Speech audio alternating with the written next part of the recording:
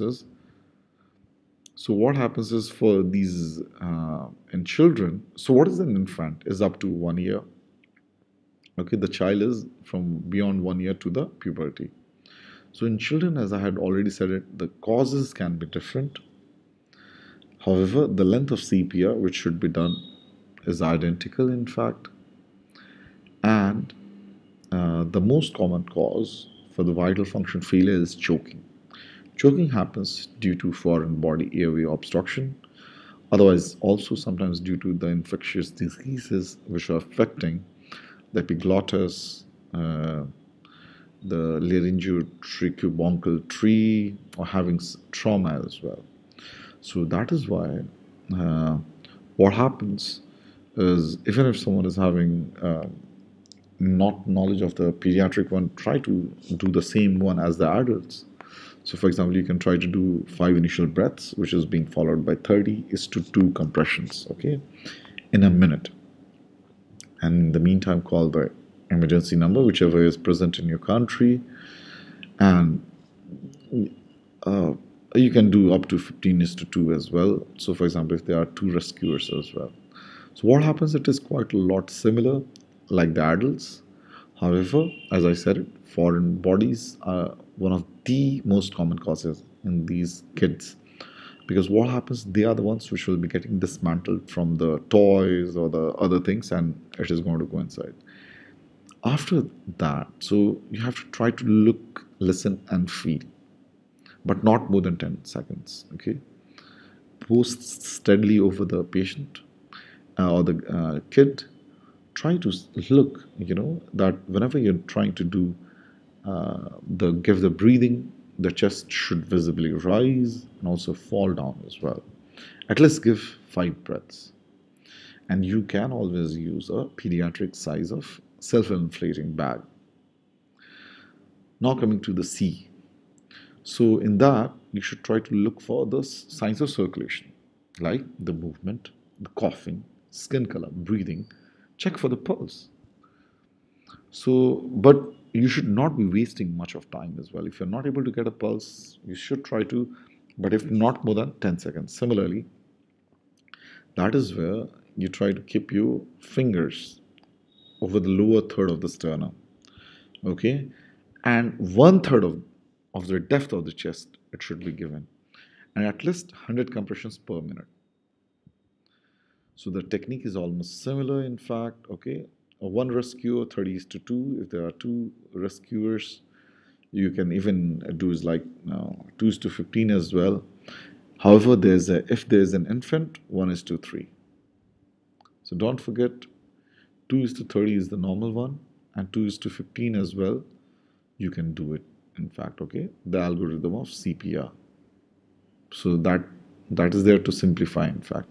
So in the infants, so this is what happens is especially for the kid. Similarly, you are trying to do the same thing. Okay, and for the foreign body airway obstruction for the kid, you should try to initially assess the severity. If there's effective cough, encourage the cough and try to, keep on checking for the deterioration. Okay. Similarly, if there's ineffective cough for unconscious patient, you should try to do must open the airway, try to give 5 breaths and do the CPR. Similarly, however, if there's ineffective cough, so you can try to do is 5 back blows from the back, okay, and follow it over here. So this is the algorithm which should be followed for that. And as I have already said you, what are the signs you should try to observe when there is a possible foreign body airway obstruction, because most of the times that is the one which is a problem for that. So what are the different complications which can be happening? So yes, this is a great thing if you are trying to help someone, but there are problems as well which can happen.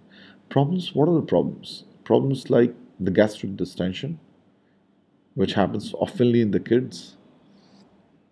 So how do you prevent it? By trying to avoid overinflating the lungs, okay? So the appropriate volume should be used, which is just good enough to make the chest rise. again, for the rib fractures, you try to prevent by correcting the hands position. And you should not remove hands from chest wall. Okay? And even for the gastric content, aspiration can happen a lot of times.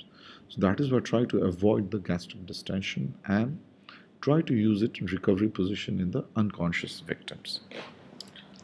So, especially in the kids, there are some problems which may be encountered frequently. For example, like the croup cough. So, in the cases of laryngotracheobronchitis, so especially for younger kids in the age group of 1 to 3 years, due to viral origin, the kid is going to have a barking cough. Okay, so with problems like dysphonia, aphonia as well. So epiglottis problems may be in fact there as well, with air hunger, anxiety in sitting position. So mortality also can be associated. So for such patients, immediately transfer to a hospital which is having a specialist care, but not a general care. So this is the figure which I would like to emphasize for everyone. For the infant CPR, either if you can try to put your hands around, so as you can see in the figure A, you should try, and using thumb you can compress. Otherwise, if you're finding it difficult, you can try to use the two fingers as well. What is the index finger and the middle finger? Try to put them together in the lower area of the sternum and